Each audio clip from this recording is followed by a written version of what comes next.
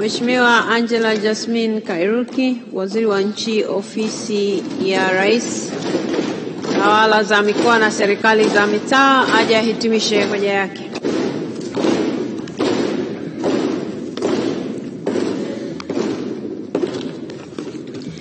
Mheshimiwa Spika, awali ya yote nichukue nafasi hii kumshukuru Mwenyezi Mungu mwingi wa rehema aliyetuwezesha sote kuweza kufikia hatua hii ambako hatimaye inaweza kuhitimisha hoja hii ya makadirio ya mapato na matumizi ya Ofisi ya Rais TAMISEMI kwa mwaka wa fedha 2023/24. Mheshimiwa Spika, kipekee nishukuru na nikupongeze sana wewe binafsi, Naibu Spika, na wenyeviti wote wa Bunge kwa uongozi wenu mahiri ambao umetuwezesha na umewezesha Bunge lako tukufu kuweza kujadili hotuba ya bajeti ya Ofisi ya Rais TAMISEMI kwa weledi mkubwa sana. Aidha, nichukue nafasi hii kuweza kuwapongeza na kuwashukuru sana waheshimiwa wabunge wote walioweza kuchangia hoja hii. Takriban wabunge 96 wameweza kupata nafasi ya kuweza kuchangia hoja hii. Kwa kweli tunawashukuru sana sana sana. Mheshimiwa Spika, kwa hakika maoni na ushauri uliotolewa na waheshimiwa wabunge utatusaidia sana kuweza kupata mwelekeo wa kuweza kusimamia vizuri zaidi utekelezaji wa mpango wetu na bajeti kwa mafungu yetu yote 28 ya Ofisi ya Rais TAMISEMI, lakini hatimaye kuweza kuimarisha utoaji wa huduma zetu kwa wananchi. Mheshimiwa Spika, nitakuwa sijatenda haki na nitakuwa mchoyo wa fadhila endapo sitaweza kuishukuru kamati yetu ya kudumu ya Bunge ya Tawala za Mikoa na Serikali za Mitaa inayoongozwa na Mheshimiwa Dennis Londo, mbunge wa Jimbo la Mikumi, pamoja na makamu mwenyekiti wake Mheshimiwa Nyamoga, mbunge wa Kilolo, na waheshimiwa wajumbe wote wa kamati kwa umahiri wao, kwa weledi wao, lakini kwa namna ambavyo wameendelea kushiriki katika kuweza kutuelekeza na kutushauri. Mheshimiwa Spika, nipende pia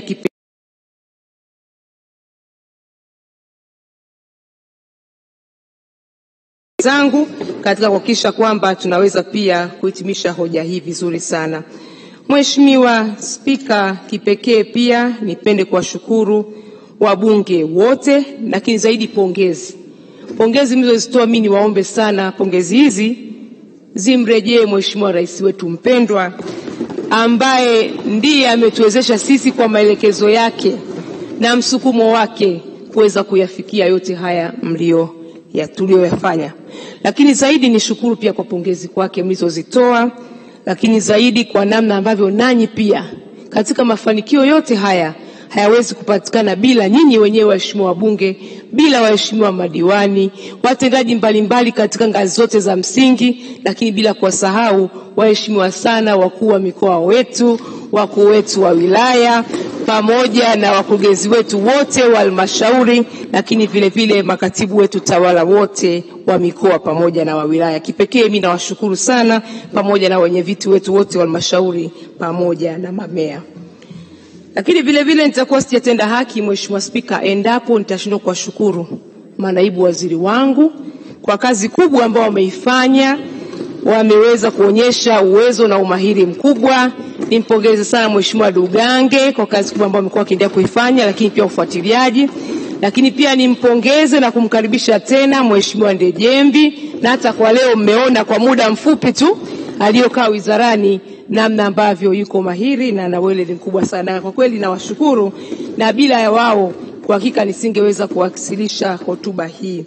Lakini nitakuwa pia sijatenda haki nisipomshukuru Katibu Mkuu ndugu Adolf Nduguru, pamoja na manaibu katibu wakuu wote, Dr. Msonde, Dr. Mahera pamoja na Mtwale, makamishna wote, wenye viti wote wa bodi za taasisi zetu, lakini vile vile watendaji wakuu wa taasisi ziko chini ya Ofisi ya Rais TAMISEMI, na wakurugenzi wote, lakini wafanyakazi wote walioko chini ya Ofisi ya Rais TAMISEMI na taasisi zetu. Kwa kweli nawashukuru sana sana sana kwa kazi kubwa, na kwa hakika nadhani wenyewe wamejionea maandalizi walioyafanya na wameweza kuona matokeo. Lakini tunawashukuru zaidi wabunge sana. Endapo kuna sehemu tutakuwa tumewakwaza, tunawaomba radhi, haikuwa nia yetu, na tutaendelea mwaka hadi mwaka kuweza kuboresha ili kuweza kufikia viwango na matarajio ambayo mnayo katika Ofisi ya Rais TAMISEMI. Mheshimiwa Spika, Nitaomba nisitaje majina moja moja, maki nikisema yote 96 niweze kuyataja nitakuwa sijatendea haki muda wako. Lakini kipekee Mheshimiwa Spika, nipende tu kufanya muhtasari wa hoja takriban 16 ambazo za aina mbalimbali zilizojitokeza. Ipo hoja ya uboreshaji wa huduma ya elimu msingi na sekondari.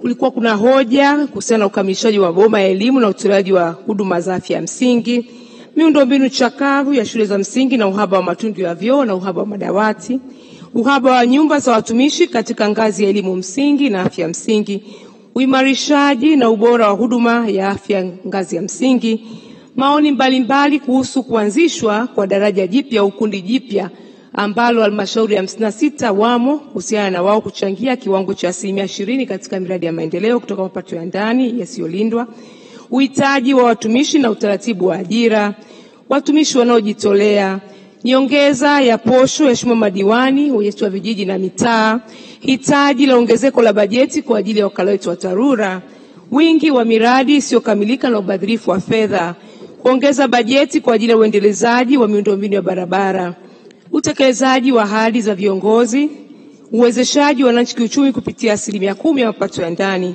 uimarishaji wa ukaguzi wa ndani, ufuatiliaji na tathmini ya miradi ya maendeleo na ufuatiliaji wa fedha. Mheshimiwa Spika, kwa kuzingatia haya maeneo niliyobainisha kwa uchache, napenda sasa kuchukua nafasi hii kuweza kutoa ufafanuzi wa hoja mbalimbali kama ambavyo zimetolewa na kamati, lakini vile vile waheshimiwa wabunge katika kujadili bajeti ya ofisi ya Rais TAMISEMI kwa mwaka 2023-2024. Mheshimiwa Spika, ilikuwa na hoja ya kamati kupitia kwa Mheshimiwa Londo ambapo walituelekeza kuona namna gani tunaweka vipaumbele na haswa katika matumizi ya fedha hizi za uwajibikaji wa makampuni wenye leseni katika haki madini au CSR.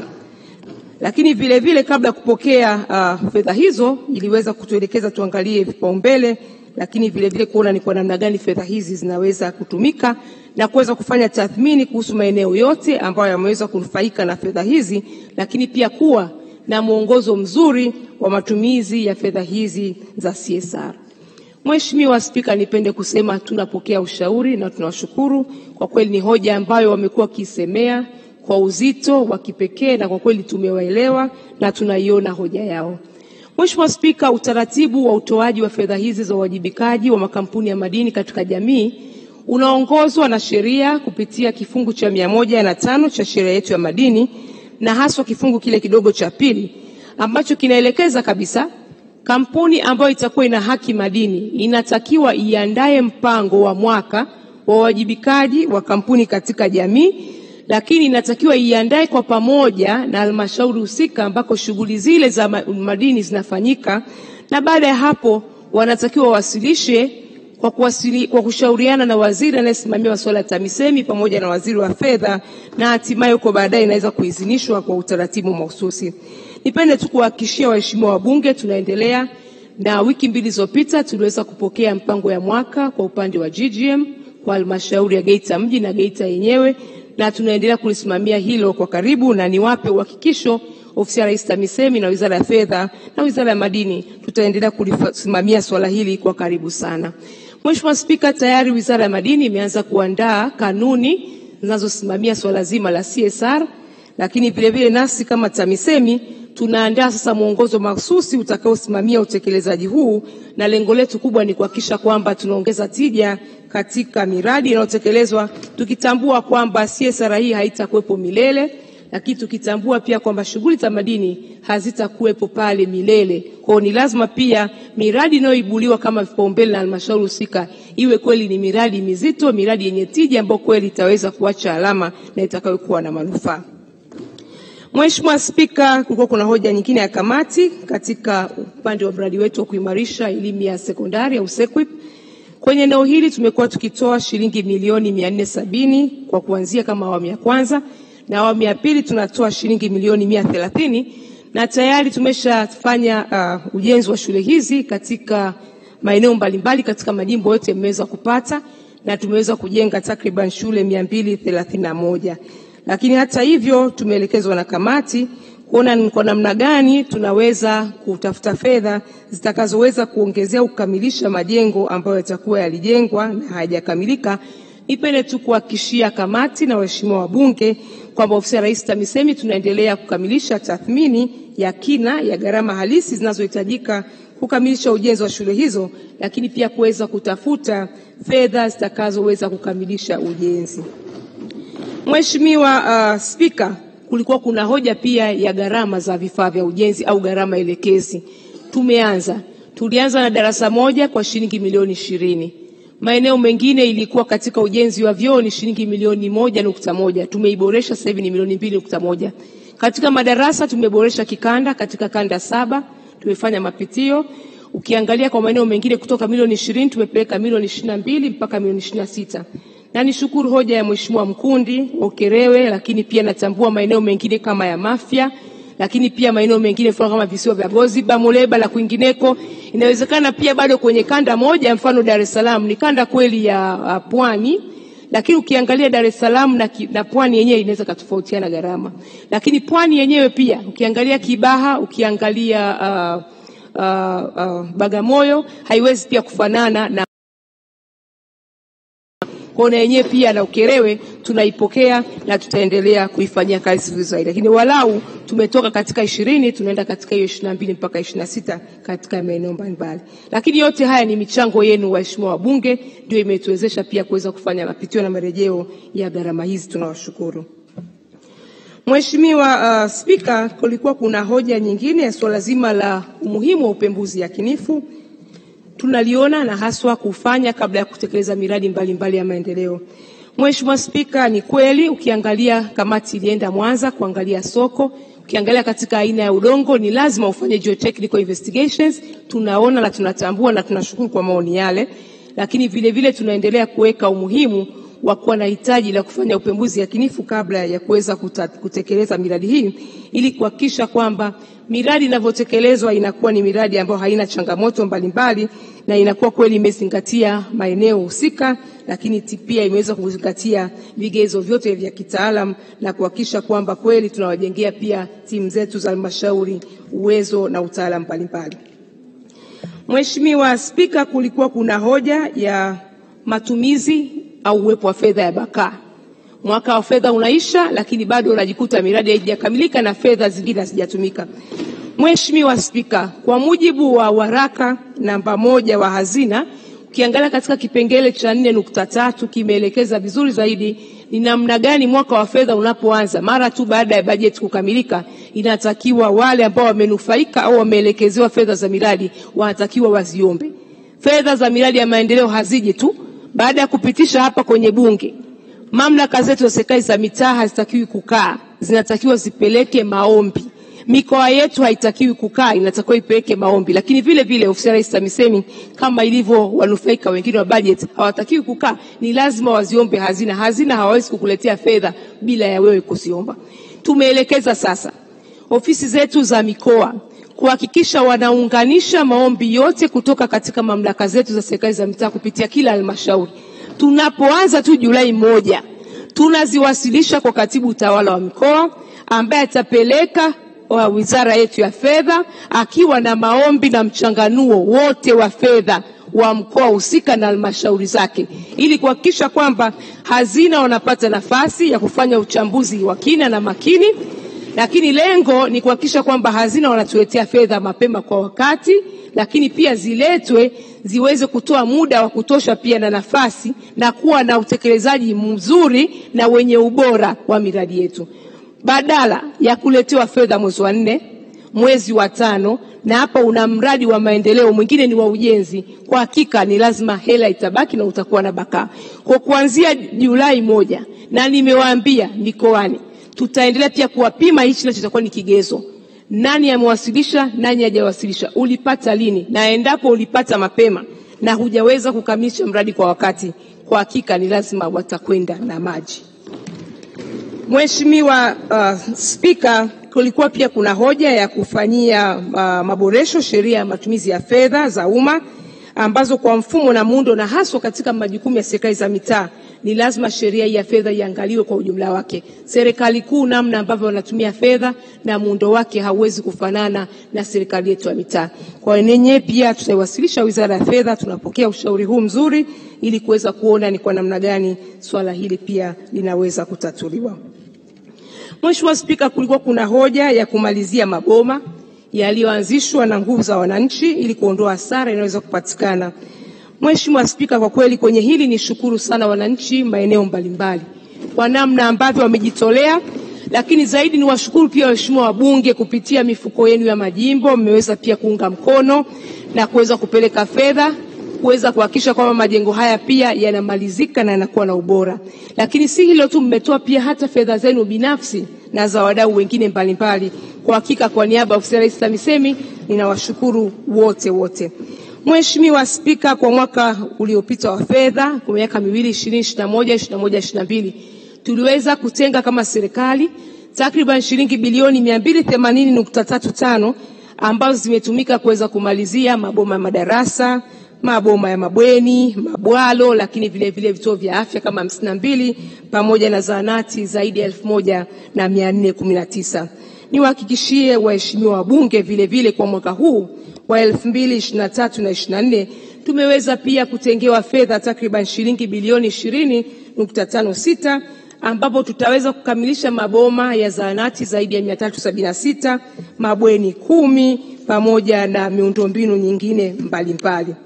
Mheshimiwa Spika, niwahakikishie waheshimiwa wabunge, Ofisi ya Rais TAMISEMI kwa kushirikiana na mikoa yetu na halmashauri tumefanya tathmini ya mahitaji halisi ya maboma ambayo hayajakamilishwa pamoja na yale yanayoendelea kujengwa kwa upande wa afya na elimu ili kuweza kuyawekea mkakati wa kuyakamilisha. Mheshimiwa Spika, kulikuwa kuna hoja ya kamati pia kuona umuhimu wa watendaji wetu wa kata kuweza kupata mafunzo ya awali kuhusiana na utumishi wa umma, masuala ya usalama, masuala ya huduma za kijamii, ni namna gani wanatakiwa waenende na wataswira katika jamii zetu ili kuhakikisha kwamba wanakuwa na uwajibikaji mzuri zaidi katika ngazi zetu za vijiji na kata. Nipende kuhakikishia kamati na waheshimiwa wabunge kwamba katika bajeti hii ya 2022-2023 inayomalizika Juni tumetenga fedha na tutahakikisha kwa kuanzia tutaanza na mafunzo kwa ajili ya watendaji wa kata 1936 na tutaendelea kutoa mafunzo hayo pia kwa awamu. Mheshimiwa Spika, kulikuwa kuna hoja kuhusiana na mradi wa KKK wa kupima, kupanga na kumilikisha ambapo halmashauri zetu zilitengewa takriban shilingi bilioni 49.47. Nipende tu kumwambia Mheshimiwa Spika na waheshimiwa wabunge, mingi ilielekezwa katika kupima viwanja na tuliweza kufanikisha upimaji kwa takriban 91.37 na hadi kufikia mwezi Februari mwaka huu tumeweza kurejesha takriban shilingi bilioni 16.75 kati ya fedha iliyotolewa ni 33.85, lakini tumetoa ukomo ifikapo tarehe 31 mwezi wa 10 ni lazima fedha hizi zote ziwe zimerejeshwa serikalini, lakini vile vile kuhakikisha kwamba zinazopatikana basi haziwi sehemu ya mapato ya ndani ya halmashauri na badala yake ziwe ni sehemu ya fedha za mradi unaojitegemea na zirejeshwe katika utekelezaji na uendeshaji wa mradi huo wa kupima, kupanga na kumilikisha. Mheshimiwa Spika, kulikuwa kuna hoja pia ya kuendelea kuzijengea uwezo halmashauri zetu katika kuandaa maandiko ya miradi ya kimkakati na kuona ni kwa namna gani tunafanya tathmini ya marejeo ya mapitio ya mwongozo wa miradi ya kimkakati ili kuona sasa katika mwongozo tulionao sasa tunatatua vipi. Mheshimiwa Spika, nipende tu kuliarifu bunge lako kwamba tumeendelea kufanya zoezi hili. Tunashirikiana na Wizara yetu ya Fedha na Mipango pamoja na taasisi yetu ya UNCDF na tayari tunayo tume au timu ya kitaalamu ya kitaifa kwa ajili ya kujenga uwezo wa mikoa yetu na halmashauri na hasa katika swala zima la uandishi wa miradi ya kimkakati, na tayari tumeanza kutoa mafunzo katika timu zetu za kitaifa yameshirikisha watendaji wa mikoa na halmashauri, na tayari takriban maafisa zaidi ya 281 wameshapatiwa mafunzo hayo katika mikoa na mamlaka zetu za serikali za mitaa, wakiwemo makatibu tawala wasaidizi wa sehemu ya mipango na uratibu katika mikoa yote 26, lakini vile vile tunaendelea kutekeleza maelekezo ya kamati ya kufanya marejeo sasa ya vigezo vya mwongozo wa miradi ya kimkakati ili kuona ni kwa namna gani tunahuisha vigezo hivyo na kuziwezesha pia halmashauri zetu nyingi zaidi kuweza kukizi vigezo hivyo kwa ajili ya kutekeleza miradi ya kimkakati. Mheshimiwa Spika, kulikuwa kuna hoja ya TARURA kutokuwa na ofisi za kutosha. Ni kweli, na tayari wameshaanza mkakati wa kujiandaa kuendelea kupata viwanja katika halmashauri zetu, lakini vile vile mkakati wa ujenzi kuhakikisha kwamba ofisi zote za TARURA zinamilikiwa na TARURA yenyewe. Mheshimiwa Spika, kulikuwa kuna hoja ya upungufu au changamoto ya ukosefu wa magari. Mpaka sasa TARURA ina magari takriban 282 na kati ya hayo tumeendelea kununua tayari 245 tumeshayapokea na mengine tumeshaanza kuyagawa, lakini hadi sasa upungufu wa magari tulionayo ni magari takriban 177 na kama serikali tunaendelea kuipangia bajeti, na nimhakikishie Mheshimiwa Shangazi TARURA wilaya ya Lushoto itapewa kipaumbele katika magari ambayo tunayasubiri, lakini vile vile tutaangalia pia na wilaya zingine. Mheshimiwa Spika, kulikuwa kuna hoja ya kakaangu Mheshimiwa Deo Sanga, mzee wa mabii na matrilioni, kwa upande wa soko lao la kituo cha mabasi ya Makambako. Nimhakikishie kwamba halmashauri yetu ya Makambako ni moja ya halmashauri ambazo zitanufaika katika mradi wa tactic ambao unanufaisha miji, majiji na manispaa 45, na kwa upande wetu wa Makambako tumeitenga katika awamu ya 3 wa utaya 3, lakini kubwa ni watoe hofu waheshimiwa wabunge wote, kabla 2025 mradi huu utakuwa umekwisha anza kwa hatua mbalimbali namna moja au nyingine. Na mimi pia ni mwanasiasa ndugu zangu, siwezi kukubali swala hili likapita kipindi hicho kikaribia uchaguzi alafu miradi hii haijaanza. Kwa kubwa ni watoe hofu, lazima hili litaanza, iwe mvua, iwe jua, iwe nini, tutahakisha hili linatekelezeka. Lakini pia Mheshimiwa Rais amenielekeza kulisimamia swala hili kwa karibu zaidi, na tarehe 15 Mei tunaanza kutangaza. Kuna baadhi ya zabuni kwa ajili ya usanifu zitaanza kufanyika, na tunaamini ndani ya muda mfupi sana mradi huu mtaweza kuona mambo mengi yakifanyika zaidi. Mheshimiwa Spika, kulikuwa kuna hoja ya Mheshimiwa Rashid Shangazi na wengine kwamba fedha zinazotolewa na mfuko wa barabara zinachelewa kutolewa, na matokeo yake imesababisha baadhi ya wakandarasi kutoomba zabuni za utekelezaji wa barabara. Nipende tu kumwambia Mheshimiwa Shangazi na wengine, tunapokea ushauri, ofisi ya Rais TAMISEMI tutafuatilia kuhakikisha kwamba fedha hizi zinaweza kutolewa mapema zaidi na kwa wakati, na Wizara ya Fedha kwa kweli imekuwa ikijitahidi kuweza kuzitoa mapema. Tutaendelea kuona ni kwa namna gani wataongeza kasi zaidi. Mheshimiwa Spika, kulikuwa kuna hoja ya DMDP, Mheshimiwa Bona, Mheshimiwa Chaurembo, Mheshimiwa Jerisla na wengine wote wa Dar es Salaam. Ni kweli tunatambua Dar es Salaam bado kwa kiasi kubwa ina miundombinu mibovu, lakini nipende kumhakikishia Mheshimiwa mbunge na wenzake, ofisi ya Rais TAMISEMI tunatarajia kuanza utekelezaji wa DMDP awamu ya 2, na halmashauri zote 5 za Dar es Salaam zitanufaika na mradi huu ambao utajumuisha ujenzi wa miundombinu ya barabara, mifereji mikubwa ya maji ya mvua, madaraja na miundombinu ya usimamizi wa taka ngumu. Na hadi sasa mradi uko katika hatua za mwisho za kupata wataalamu washauri wa usanifu wa miundombinu ya kipaumbele, lakini pia kuweza kuandaa nyaraka muhimu zikiwepo za masuala ya kijamii, masuala ya mazingira pamoja na mengine, na tunaendelea kwa kushirikiana na Wizara ya Fedha kufanya mashauriano na majadiliano ya mwisho na Benki ya Dunia, lakini hiyo haizui hatua zingine kuendelea. Kama tulivyoeleza, zaidi ya 36% ya miradi ambayo imekusudiwa usanifu wake unaanza, na tayari tunakusudia gharama yake au itahusisha kama takriban kilomita 174 katika utekelezaji wa mradi. Mheshimiwa Spika, kulikuwa kuna hoja ya Mheshimiwa Chaurembo ya kuunganisha barabara nyingi za Dar es Salaam kutoka eneo moja na jingine ili kuona ni kwa namna gani tunapunguza msongamano. Ni mshukuru kwa hoja hiyo, na nimhakikishie kwamba tunapokea ushauri na tutatumia vyanzo mbalimbali vya fedha ili kujenga barabara za kuunganisha sehemu mbalimbali za mkoa wa Dar es Salaam na kupunguza msongamano. Na tumefanya hivi kupitia mradi wa DMDP awamu ya 1, na tutafanya hivyo DMDP awamu ya 2 na DAT katika halmashauri zote za mkoa wa Dar es Salaam na katika miradi ya ujenzi wa barabara zinazotumia fedha za ndani. Mheshimiwa Spika, kulikuwa kuna hoja ya Mheshimiwa Chumi kuhusiana na kuona namna gani tunasaidia haswa wakandarasi wa ndani kwa kuwajengea uwezo, au pia hata kuona namna au umuhimu wa kuwapa udhamini ili waweze kupata mikopo ya mitambo, lakini pia kuona ni kwa namna gani TARURA kila kanda itakuwa na mitambo yake ambayo itakuwa inakodishwa kwa wakandarasi, na baadaye wakandarasi wetu hao wazawa waweze kukatwa kutokana na malipo. Tupende kusema kwamba tunapokea ushauri huu. Serikali itafanya tathmini ya pendekezo hili kabla ya kuanza kulitekeleza. Mheshimiwa Spika, kulikuwa kuna hoja ya hospitali kongwe katika mamlaka zetu za serikali za mitaa na kwamba zimechakaa sana na zinahitaji kufanywa ukarabati. Nimhakikishie Mheshimiwa Spika, tayari kwa mwaka huu tunaomalizia tulitenga zaidi ya shilingi bilioni 16.65 na tumeweza kukarabati zaidi ya hospitali 19, lakini katika mwaka ujao wa fedha tutakarabati takriban hospitali kongwe 31 na tumeshazitengea takriban shilingi bilioni 27.9. Mheshimiwa Spika, kulikuwa kuna hoja ya magari ya wagonjwa. Niwape habari njema waheshimiwa wabunge wetu. Tuliagiza magari 527. Na Mheshimiwa Spika, nipende kusema ilikuwa yawe ni magari 407.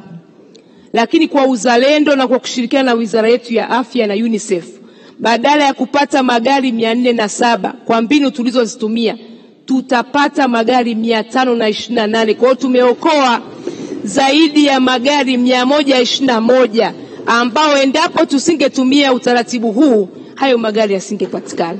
Na kwenye hili waheshimiwa wabunge, kila halmashauri itapata magari 2 ya kubebea wagonjwa na itapata gari 1 kwa ajili ya swala zima la usimamizi na uratibu wa miradi ya afya katika halmashauri zao. Kwa kwenye hili naulizwa na Mheshimiwa Hawa Mwaifunga hapa ni lini, nimpe habari njema. Nafuatilia kwenye simu bill of lading tangu tarehe 7 magari yameshafika bandarini. Yako yaliyofika tarehe 14 na yako yanayoingia tarehe 21 na vivyo hivyo mpaka tumalize magari 528. Mheshimiwa Spika, mpaka sasa yako katika ukomboaji magari 55, hardtop kadhaa kabia 30 na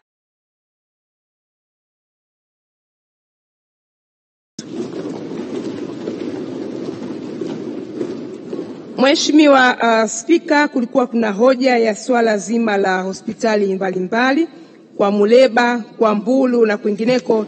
Niwahakikishie Mheshimiwa Mwijage, Mheshimiwa Masai na wengine wote, kwa zile fedha za vituo vya afya ambazo zilikuwa hazijapelekwa, tutahakikisha fedha hizo zinapelekwa kwa wakati ili kuendeleza miradi iliyoanza, lakini vile vile kwa ile ambayo ilikuwa haijaanza, yote tulioahidi fedha hizo zitapelekwa. Mheshimiwa Spika, kulikuwa kuna hoja ya shule za msingi kuchakaa, hali ambayo hata imepelekea mdondoko wa wanafunzi wetu na kupunguza ufaulu. Nipende kumhakikishia Mheshimiwa Spika, tayari kupitia mradi wetu wa kuimarisha elimu ya awali na msingi kupitia boost, tumetenga shilingi bilioni 230 kupitia maelekezo ya Mheshimiwa Rais. Kati ya sasa Aprili na Juni, bilioni 230. Hapo vipi? Na mmeona wenyewe barua, sio maneno, na tayari wiki hii fedha hizo tutaziwasilisha katika halmashauri zenu. Kubwa ninaloomba waheshimiwa wabunge na viongozi wengine, na waomba kwa kuwa mradi huu wa boost ni walipa kwa matokeo, itakapofika 30 Juni ni lazima fedha hizo bilioni 30 kila mmoja kwenye jimbo kadri alivyopangiwa, basi ni lazima ziwe zimekamilika na ujenzi umekamilika na matokeo yaweze kuonekana. Tukija mwezi Julai, baada ya kufanya mapitio na tathmini, kadri utakavyokuwa umedeliver, fedha zingine zaidi zitaweza kujitokeza katika mwaka ujao wa fedha. Mheshimiwa Spika, kulikuwa kuna hoja ya walimu waliomaliza vyuo wapewe mwaka mmoja wa kujitolea kabla kuajiriwa. Tunapokea ushauri. Serikali inaendelea kufanyia kazi suala hili ili kuweza kupata mwongozo wa utekelezaji wake.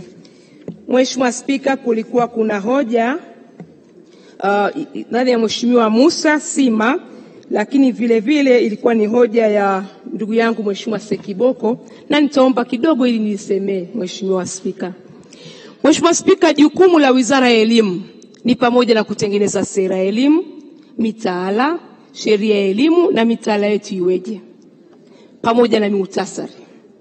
Jukumu la Ofisi ya Rais TAMISEMI kama mtekelezaji ni kusimamia utekelezaji ili umahiri wa watoto wanaotarajiwa waupate waweze kuupata. Lengo letu ni kumtengeneza mwanafunzi awe na ile sura ambayo kama ambavyo Wizara ya Elimu imetuelekeza. Na sera yetu ya ugatuaji wa madaraka iko wazi kabisa. Wizara ya Elimu inafanya nini mpaka wapi? Ofisi ya Rais TAMISEMI inafanya nini mpaka wapi? Hatuwezi kuwa na shule tukazisimamia afu tukasema tunakaa tuna majengo tukaacha. Hilo halitawezekana na iko wazi kabisa. Kwa hiyo nipende kusema tu kwa lugha nyepesi sana. Wizara ya Elimu ni msanifu, alafu ofisi ya Rais TAMISEMI sisi tunajenga kile tulichoelekezwa kumsanifu mtoto wa Kitanzania. Mheshimiwa Spika, kulikuwa kuna hoja katika mkataba wa utendaji kazi au performance contract kwamba zinawasumbua walimu na mambo mengine kadha wa kadha. Mheshimiwa Spika, nipende kusema tulijipangia mkakati wa kuboresha elimu nchini ambao umepitishwa mwezi wa 8 mwaka jana, ambao ulizinduliwa na Mheshimiwa Waziri Mkuu. Na mkakati huu naibu katibu mkuu wa elimu ambaye kwa sasa ndio katibu mkuu wa Wizara ya Elimu pia alishiriki kama mgeni rasmi katika hatua moja hapo wakati wa kufunga mkutano huu.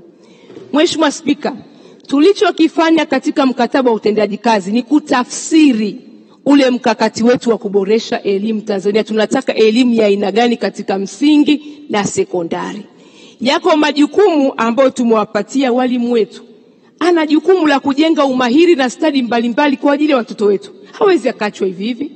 Na hakuna kipya kilichofanyika. Tumeangalia mdondoko wa ufaulu, Mheshimiwa Spika.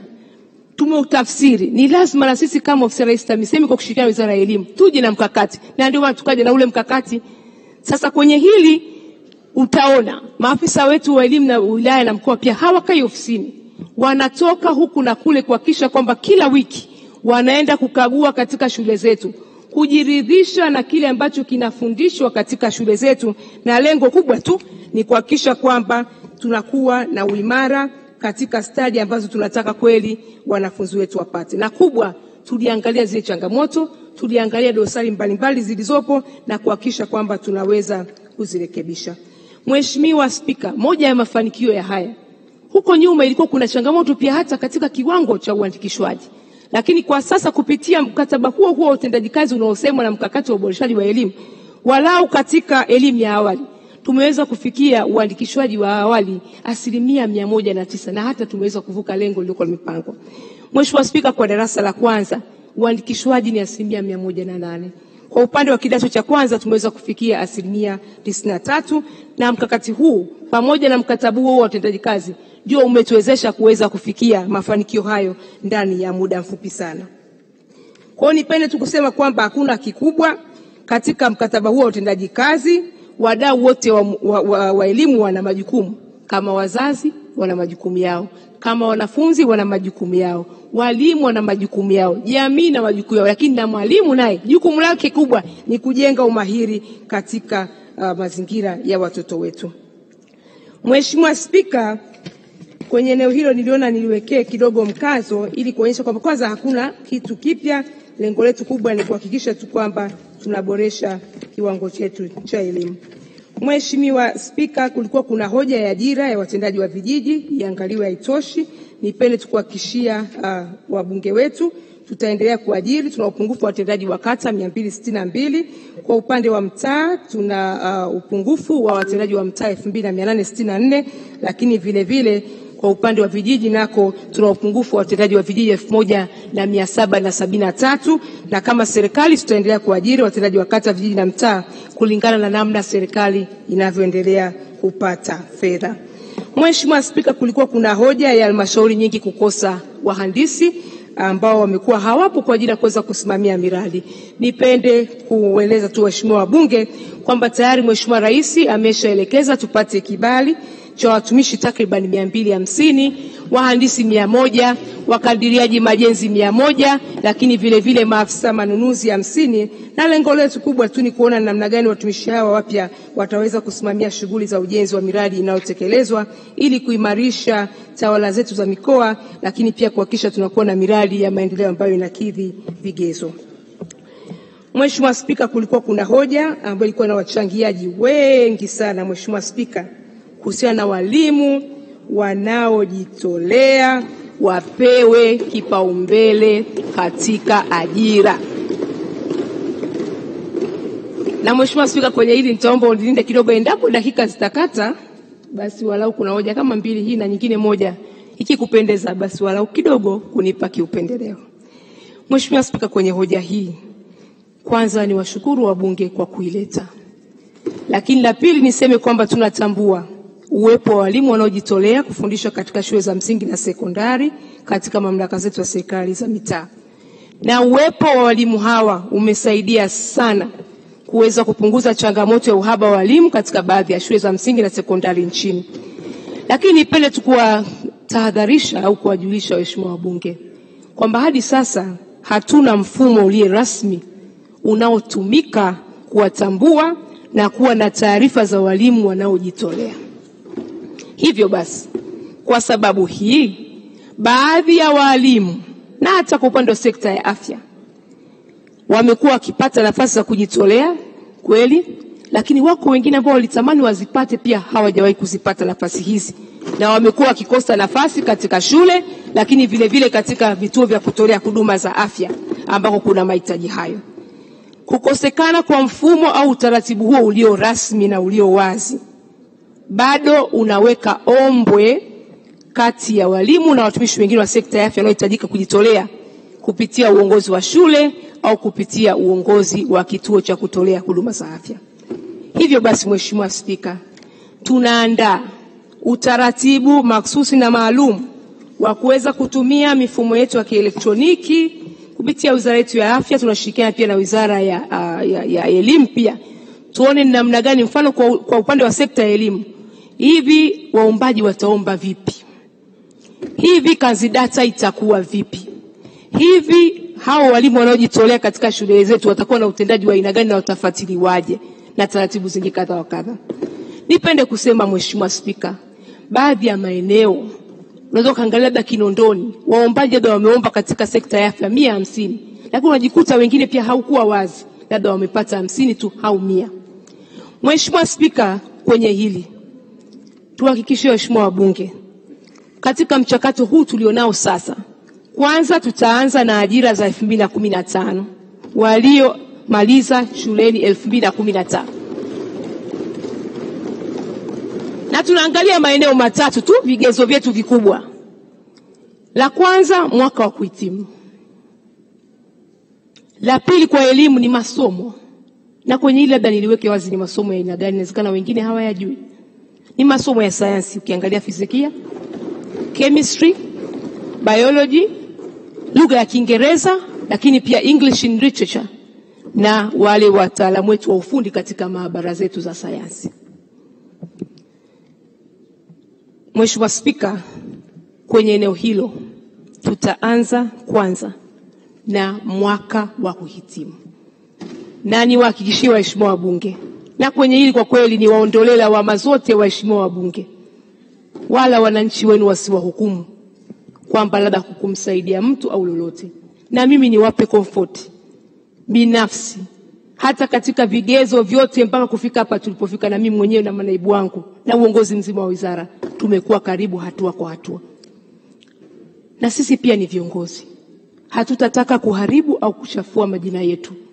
Tutahakikisha kwa nguvu zetu zote tunasimamia kuhakikisha kwamba zoezi hili linaenda kwa haki. Na mtakubaliana na mimi, hata wengine wakinitumia zingine message hata sizijibu. Na wako hata viongozi ambao wamenipigia simu na nimesema siangalii kiongozi, siangalii nani ni nani, tunatenda haki. Kwa sababu tusipofanya hivyo, ndugu zangu, mtu asiyemjua mtu, tutajenga taifa ambalo huko mbele tutapata shida sana. Mimi mwenyewe binafsi, na mimi ni mwanasiasa, yako maeneo ninakotoka, wako wengine ni ndugu zangu, nimwambia nenda kwenye mfumo. Na wala sitaki kupata hata cheti chako, nenda kwenye mfumo. Kwa nataka kutoa comfort leo hii, jioni ya leo tarehe 18, haki itatendeka. Na hata juzi na jana nimerejea tena kwa watendaji wa ofisi ya Rais TAMISEMI, kama hata kulikuwa kuna chembe ya aina yoyote ya kutoaminika kwa mtu yoyote kwenye eneo hili, kuna watu watakwenda na maji. Kwenye eneo hili kuna watu watapata mashtaka ya jinai. Na ndio maana kila hatua unavyoona nikitangaza matangazo, nawaambia jamani, watu wasitapeliwe. Watu wasihaidiwe fedha, kwa sababu atakayestahili ndiye atakayepata. Na iko jopo linalopitia, na hata mimi mwenyewe nimwambia tunafunga matangazo tarehe 25. Tarehe 27 baada tu ya muungano, mimi mwenyewe nitaenda pia kwenye mfumo kuona mchakato ulivyofanyika na jina kwa jina. Mheshimiwa Waziri. Mheshimiwa Spika. Mheshimiwa Waziri, dakika 2 malizia. Nakushukuru Mheshimiwa Spika, kwenye hili niona nieleze kwa kina, na ni vivyo hivyo kwa watendaji wengine wa afya katika swala zima la ajira hizi. Mheshimiwa Spika, kwa dakika 2 ni kuombe kwenye ile hoja ya makundi ya zile halmashauri 56 ambazo zimewekwa katika halmashauri kundi la 20%. Walikuwa wanatakiwa kutoa 40% ya mapato ya ndani yasiyolindwa, lakini sasa wamewekwa katika 20%. Mheshimiwa Spika, niwashukuru wabunge waliochangia hoja hii, na wamechangia kwa hoja nzito. Lakini nipende kuwatoa hofu. Lengo la serikali lilikuwa nzuri, na tulifanya hivyo kuwaweka kwenye 20% kutokana na kwamba uwezo wa halmashauri haulingani. Ziko halmashauri ambazo zingine hazikuweza kupeleka tayari mapato ya mikopo ya 10%, wamepeleka 7%, hawakufikia 10%. Wako ambao katika miradi ya maendeleo baada ya 40% wamepeleka 33% na hata pungufu. Wako pia Mheshimiwa Spika ambao hata walipelekea kutokulipa stahiki sahihi za madiwani. Lakini si hilo tu Mheshimiwa Spika, wakati wa hitimisho la kazi la waheshimiwa madiwani kwa mwaka 2020 ziko halmashauri zaidi ya 20 bado kuna deni la shilingi bilioni 3.05 ambazo madiwani walikopa, walikuwa watakiwa kukatwa na halmashauri, lakini halmashauri hazikuweza kuwakata zingine kwa sababu ya madeni mbalimbali, na hatimaye sasa hivi tunajikuta TAMISEMI tunalibeba na serikali mzigo huu na tumeshindwa. Kwa lengo letu ilikuwa ni kuwapunguzia mzigo wa halmashauri zile 56 ili walau waweze kupata unafuu. Lakini tumewasikia wamelisema kwa hisia za kipekee swala hili. Sisi tuwaombe wabaki kwenye hiyo 20, lakini endapo bado wanaona kuna haja, basi tutaendelea kushauriana ndani ya serikali na Wizara ya Fedha na serikali kwa ujumla wake ili kuweza kuona sasa ni nini kifanyike. Warudi tena kwenye 40% au wawekwe katika kundi la 10% ngapi. Lakini lengo letu lilikuwa ni kuhakikisha kwamba tunawapunguzia mzigo ili shughuli mbalimbali za kuendesha halmashauri ziweze kwenda vizuri, stahiki mbalimbali za viongozi wa kisiasa katika halmashauri zao na watumishi wa umma ziweze kwenda vizuri, lakini na wao pia waweze kutekeleza majukumu mengine kama ambavyo wamekasimiwa. Mheshimiwa Spika, baada ya kusema hayo, ni kushukuru kwa nafasi, lakini zaidi ni washukuru waheshimiwa wabunge wote kwa namna walivyochangia hoja yetu, na kwa kuzingatia maeneo hayo niwashukuru sana, na nipende kusema naomba kuunga mkono hoja. Naomba kutoa hoja. Waheshimiwa